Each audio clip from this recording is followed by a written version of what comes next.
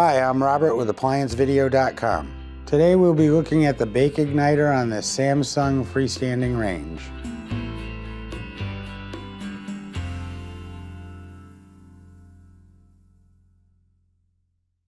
Stop. Before you begin any repair, unplug the appliance from the wall outlet. It is also recommended that you check for proper voltage. Remember to also turn off the gas. A faulty bake igniter on the Samsung freestanding range is going to cause long bake times or no bake. The igniter could be glowing or not glowing. If it is glowing, it is going to add some heat to the oven, but not enough to cook with. Click on the link below to view this repair video.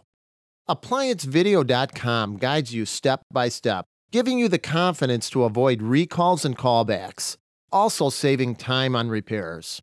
Whether you're up against an uncommon repair or the latest appliance on the market, our videos have been created with you in mind.